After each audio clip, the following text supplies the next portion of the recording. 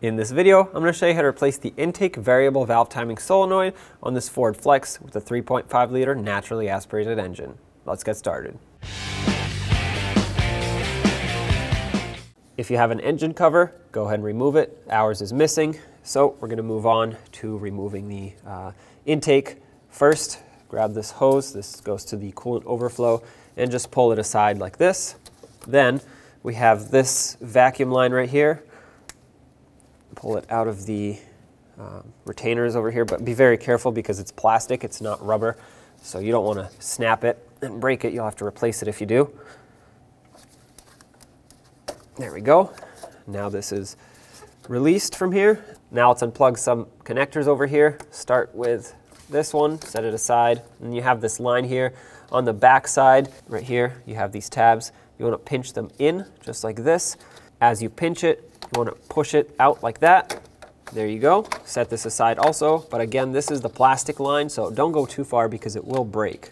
Let's unplug the throttle body connection here. Sometimes you'll need a little prying device to help you pry the red lock. Press on the connector and slide it off. Now release the clamp that holds this intake tubing onto the throttle body. Make sure it moves. If you can't pull it off, probably needs to be unthreaded a little more. Okay, leave it just like this. Follow the intake further and you'll see that this hose for the PCV is connected to it, or this line. Move this clip back and forward, kind of like this. It should hold it in the unlocked position so you can pull this off and just set it aside for now. Right over here there's another clamp, 8mm socket also. Just loosen it up a little bit, unthread the bolt, and this should allow you to pull this assembly out of the way here.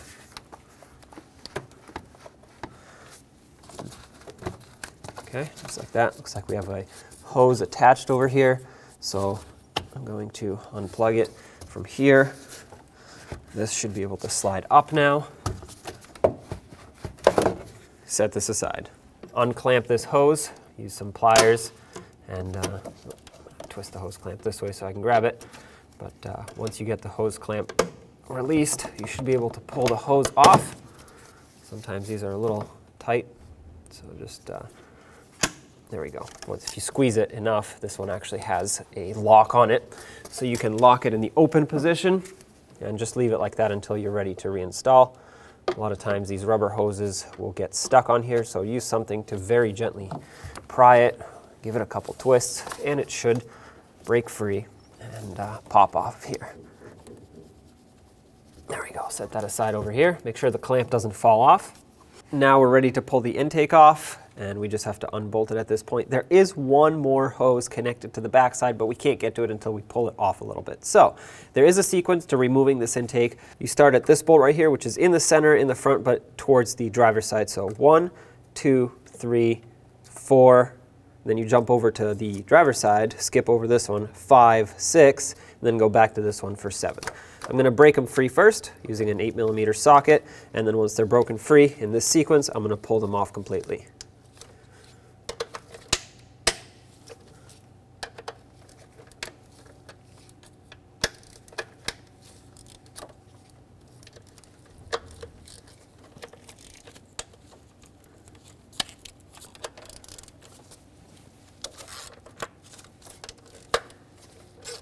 Okay, now let's remove the bolts completely. It's important to follow the sequence so that you don't potentially damage the intake.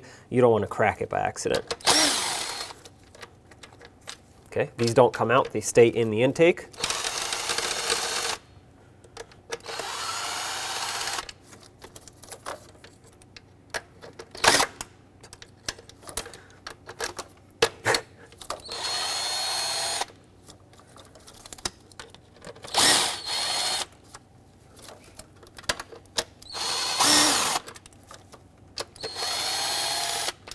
So right down here, between the throttle body and the intake, you'll see another 8mm bolt. You can actually easily reach it underneath the throttle body and break it free. We'll have to remove this one. This is the last thing holding the intake on.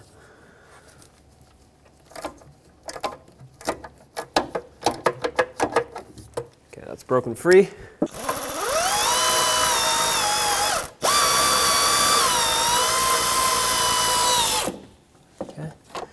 Try not to drop the bolt.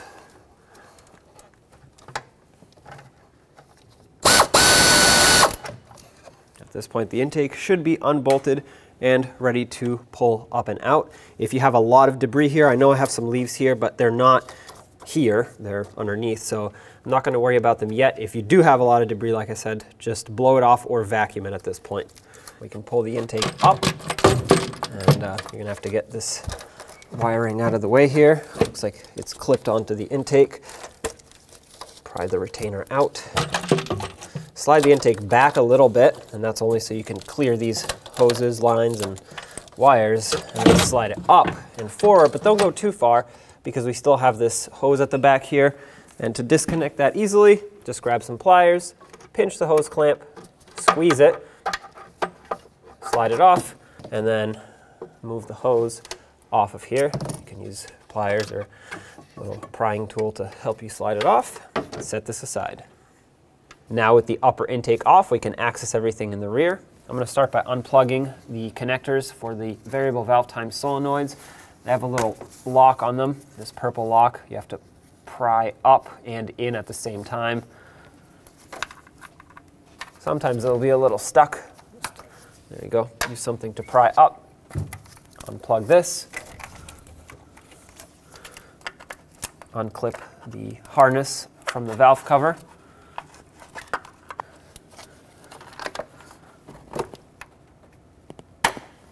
There we go. Set that aside. Let's get this large harness removed from the valve cover.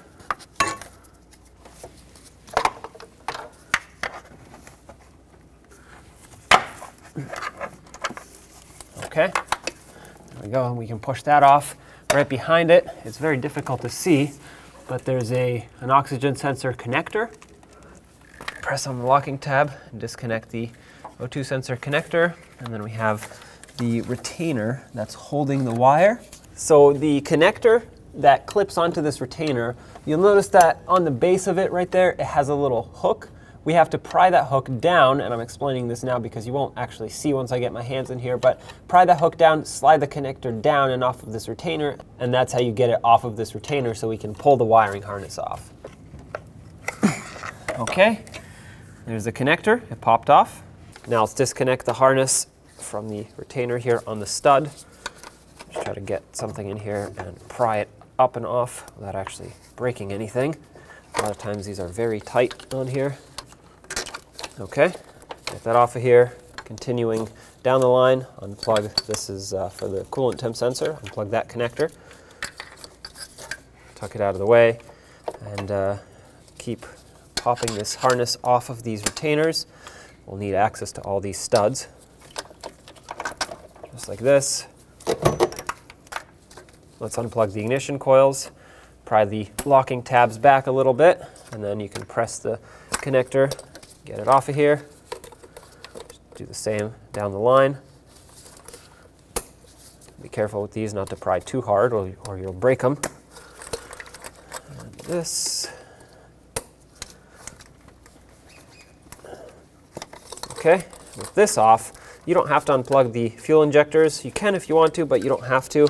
You can just get this off of here and this off of the back here, and then we'll set the whole harness aside.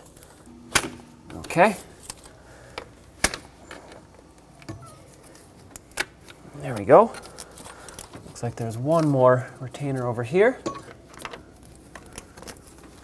Okay.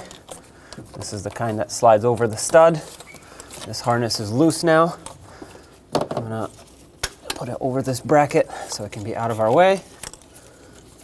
You don't have to, but you can unplug the fuel injectors so you can set the whole harness to the side like this. You still can't go very far with it, but at least you can get this part out of your way and have a clear shot at the valve cover.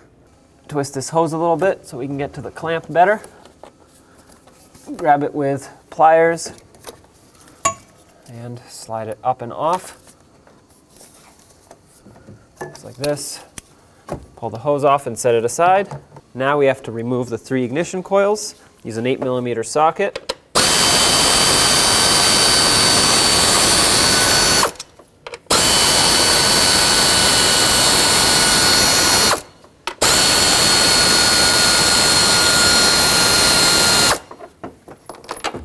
the bolts out, you can just pull these straight up. There we go. Sometimes they're a little stuck. I like to put them back right where they came from, so I'm going to keep them in order. You don't have to, it's just good practice. And now we can unbolt the valve cover. Now let's unbolt the valve cover. You want to start in the center and work your way out and go in a cross pattern, kind of. That doesn't have to be perfect. Either way, 10mm socket will remove all of the fasteners. Some are bolts, some are studs. Get them all off. Note that they don't actually come out of the valve cover, they stay here, but make sure they're unthreaded all the way.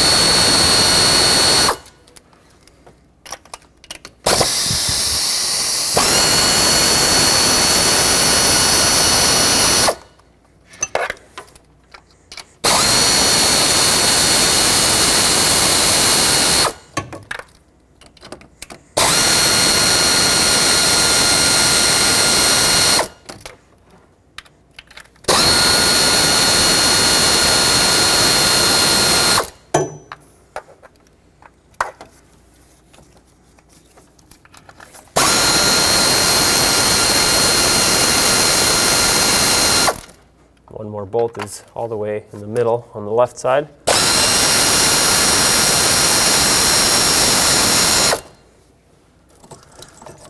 A little harness connection over here, retainer actually, that I forgot about.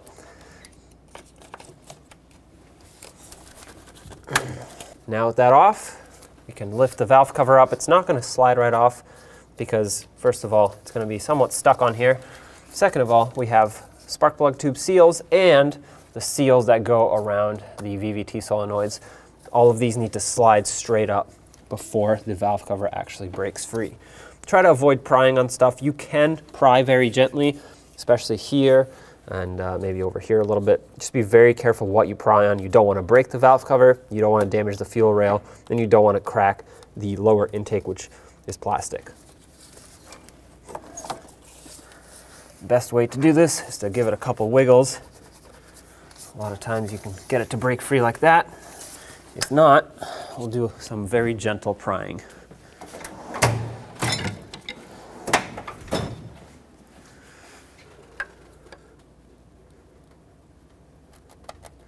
Okay, there we go.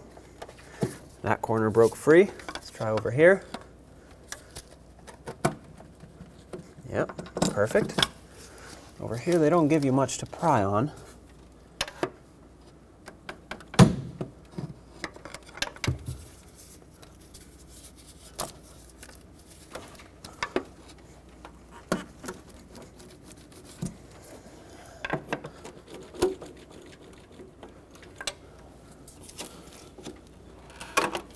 Okay.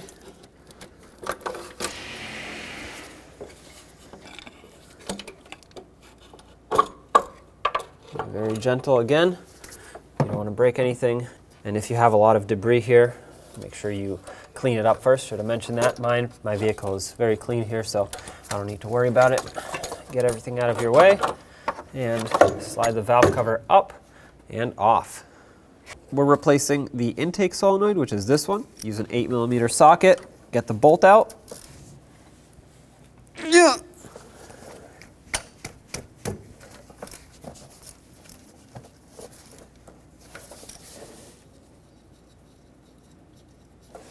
As you can see, this pops out. As you take this bolt out, make sure you don't drop it in your timing chain area. If you need to, get a magnet ready to catch it when it comes out.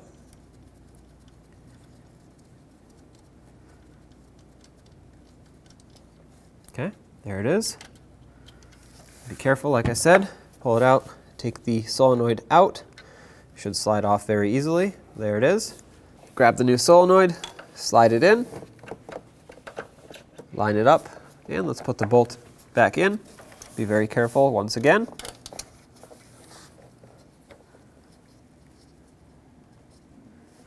Once you get it close, bottom it out. Once it's bottomed out right here, just give it about 1/8 of a turn, nice and snug. That should be plenty tight, and there you have it. Now before the valve cover goes on, we have to clean up the surface of the block here, or the head. This is very clean actually, but there is some corrosion and debris built up around where the gasket goes, and I don't want this potentially getting under the gasket as we slide it on. Also, in this area right here, where the head and the timing cover are split, there is some existing RTV which we'll have to scrape off. I recommend a razor blade because you can easily peel it off like this, get it nice and clean. Try not to scrape anything into the engine. If a little bit falls down, it's not the end of the world, but obviously try to avoid it. Scrape away from the engine, just like this. It's never gonna look perfect, but you do want to clean it up the best you can, get all this debris off. And using a razor blade, in my opinion, is the easiest way to do it because you can scrape it flat, it's not gonna damage the surface, and you have the ability to scrape away from the inside of the engine. So just go around and do the whole surface like this. I have a rag with some brake parts cleaner here. I'm going to degrease the surface. It's important that no oil is here, especially right here where we scraped off the old RTV. We're going to put on some new RTV. It's important that you don't put too much. I'll show you exactly how much to put, but make sure the whole surface around the valve cover is degreased. You'll have another spot with RTV symmetrical to this one on the back side right here where it's a little more difficult to see. Basically, it's right where the timing cover meets the head. Now with all of it degreased, grab some RTV, and I'm using black because it's oil resistant. Put a little bit on, just about this much. You don't need more than this. Any more than this will squish out. On the outside is not a big deal, but you don't want it to get inside the engine. Do the same on the back side here. When you install your valve cover, make sure the gasket isn't falling off. Take the valve cover, slide it on. Be very careful so you don't pinch the gasket or cause it to fall off. Line it up the best you can. Something's getting caught here. There's a wiring harness back here. Make sure that's not getting caught. And I'm going to feel around to make sure the gasket around the perimeter is still secured and attached to the valve cover, which it is for me. And at this point, you just have to line up the VVT solenoids here. They do move around a little bit, and that's going to help you line them up, but they still need some persuasion. So push this down. Do the same around the spark plug tube seals. And once one or more of the mounting hardware lines up, thread these on. I'm going to start all of them in by hand before I tighten any of them, and then I'm going to snug them up, going from the center out, then we'll come back and torque them. Let's snug these up. Okay, as soon as the valve cover starts going down, that's where I'm going to stop. Like I said, I'm just bringing these down nice and bottomed out, but then we'll come back and torque them.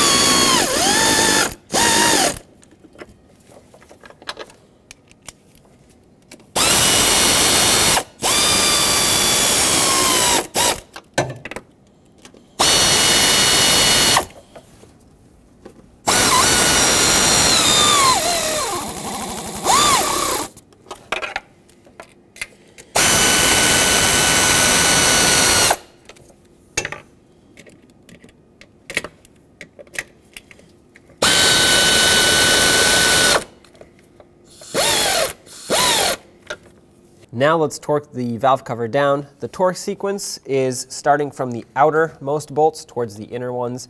You want to start on the rear passenger side on this corner, cut across to the front driver's side, then across to this one, and so on and so forth, going across pattern.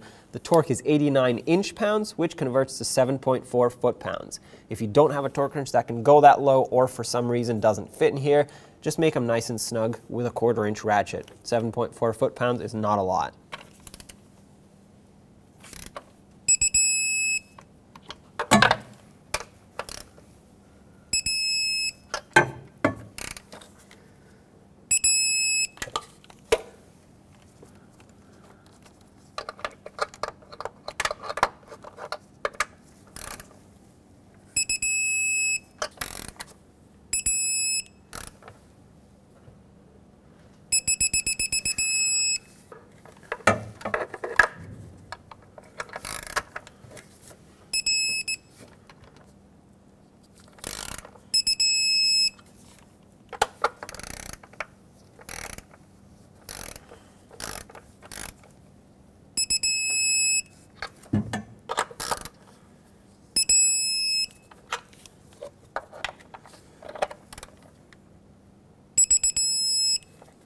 Now that they're all torqued, I'm going to go around one more time. This time I'm just going to go in a circle because they are properly torqued.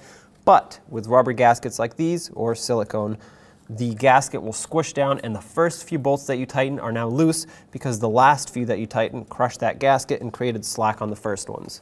Let's get this PCV hose back on, slide it over all the way down, grab the hose clamp with some pliers, bring it down. Make sure you don't put it all the way down here to where it's going to come off the hose, but not all the way up where it's bending either. Like this is perfect. Now we can put the ignition coils in.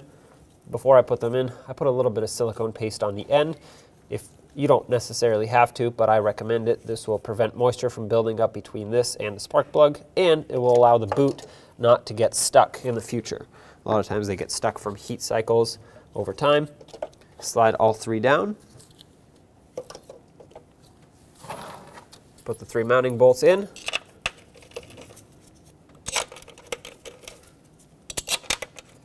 And let's snug them up. Make sure they're nice and tight. Once they bottom out, give them about 1/8 of a turn. That should be plenty tight.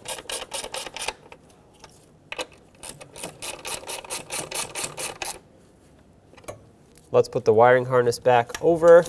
Try to line it up the best you can here. Had several areas where it was locked in, especially on the back side of the valve cover. It locked in here with this, just like this. On the studs, it had these retainers that slip over and lock in, as well as back here. On the front, I'm going to connect the connectors as I go. So I'll put the ignition coils on, lock them all down. I'll put the injectors in, make sure these click.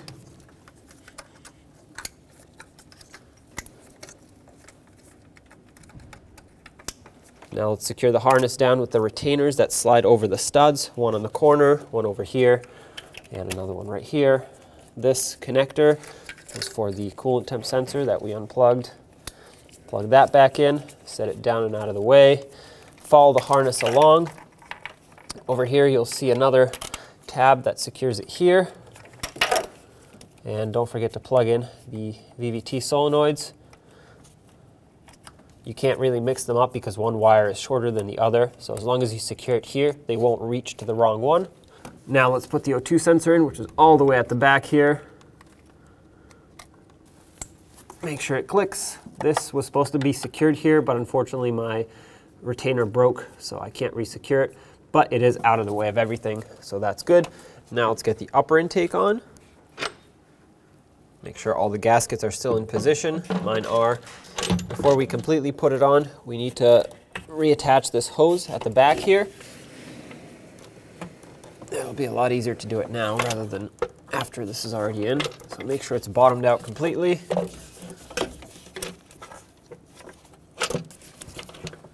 Just like that. Now let's grab some pliers, get that clamp on.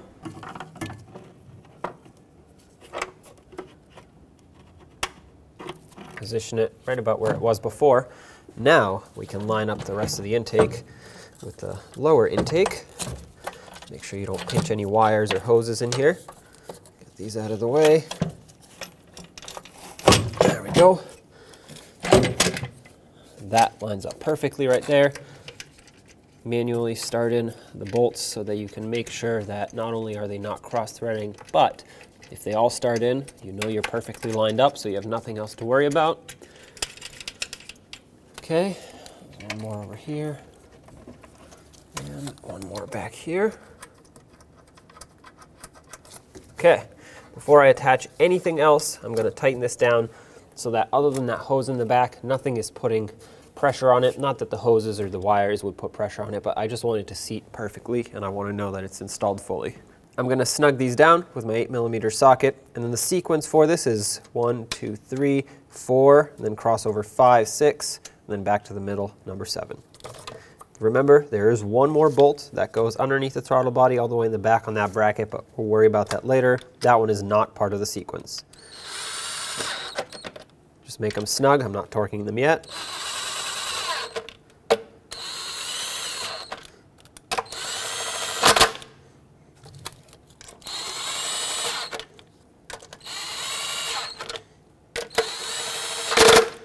And double check the first few.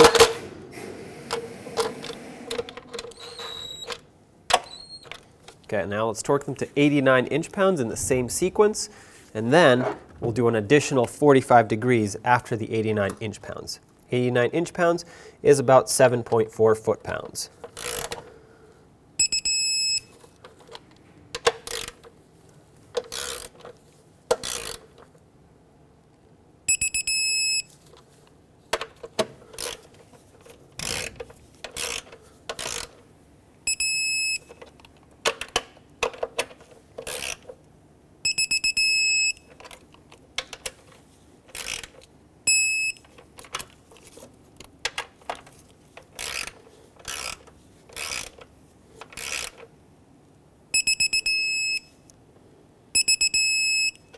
That's 89 inch-pounds for all of them, but I will go over it again because as with all rubber gaskets, the first few might loosen up as you tighten the last few. And because we have degrees involved to finish torquing them, you want to make sure that your base torque, which is a foot-pound number, is correct.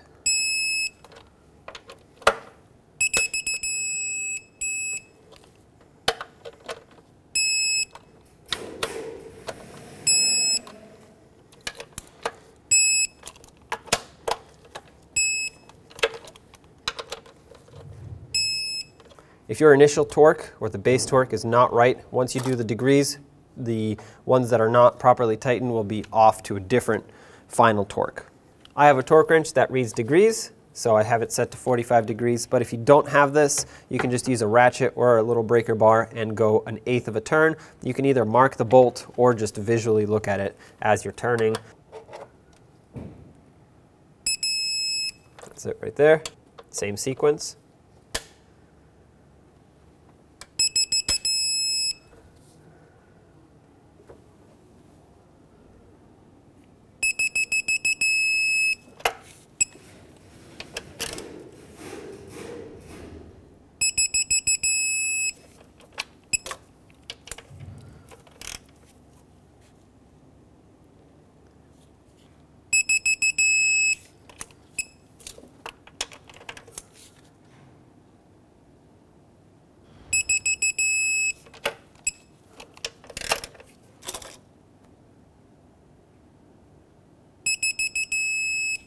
At this point, they're all torqued. You don't want to touch the bolts anymore. If you doubt yourself, you're going to have to loosen them up and start all over again. If you continue tightening or even loosening at this point, you completely ruin the procedure that we just did. And the final torque will be out of spec. Underneath the throttle body, if you follow it, it's very difficult to see, but there's going to be that bracket that had a bolt going through it. We removed it with an extension, slide that bolt in, get this started, bottomed out, and tightened down.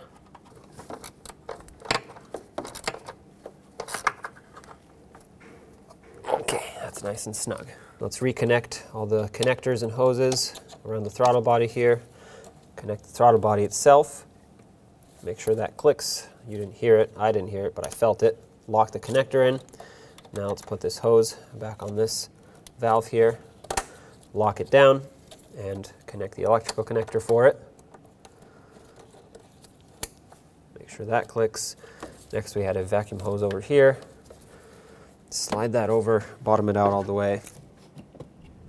Let's get this clamp back on here, lock that hose on. This was just pointed down over here.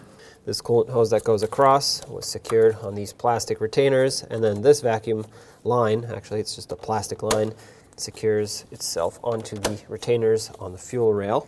Let's put the air intake duct back. Slide it over the air filter housing and make sure that on the bottom this lip doesn't roll over. You want it to seat on the housing just like this. There we go, press it on all the way.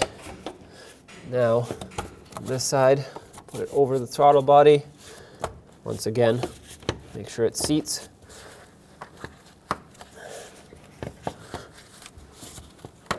All the way around, just like this, give it a couple spins to ensure. This hose goes back on here, this one back on here. Make sure this clicks. Now with this situated properly, let's tighten up the two hose clamps. 8mm socket, one over here. Don't make them very tight, just snug. These strip out easily, and once they If they do, you have to replace it with a new one. Just like that. Perfect. Now if you had an engine cover, you'd put it back on. It goes onto these grommets here, but ours is missing, so we don't have anything to put back on. At this point, you can do the same to the front part of the engine or the front bank. The only difference is going to be to get this hose off.